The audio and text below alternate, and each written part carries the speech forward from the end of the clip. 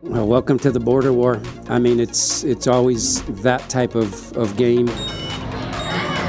We know each other so well. It's just going to come down to making those plays.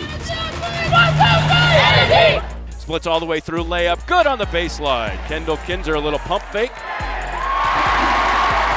Hurtig kicks out Crocker, three, and transition is true. Now Hofschild waiting for a trailer. No look, bounce pass to Kinzer for a layup. Oh, that is dastardly.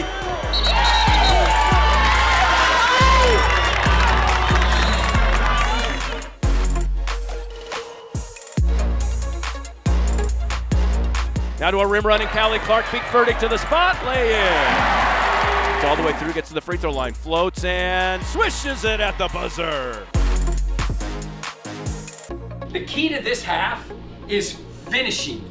You have to finish a defensive possession. Then we just gotta finish plays offensively. Keep falling in love with the paint, right? Keep getting it there. We can get everything that we want, all right? Don't settle. But stay aggressive. Thurman crosses over, gets in the lane, goes, hangs in the air, bank shot is good. Go to a trailing Kinzer, no look, sets the feet, lays it up and in. Out to Boyd, three right side, bang! Megan Boyd.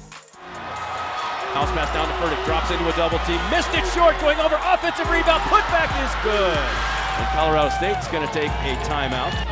This guy's going to the basket, we're winning this thing right now. Now tries to feather away in the lane, dishes it out. Crocker for the win. It's good!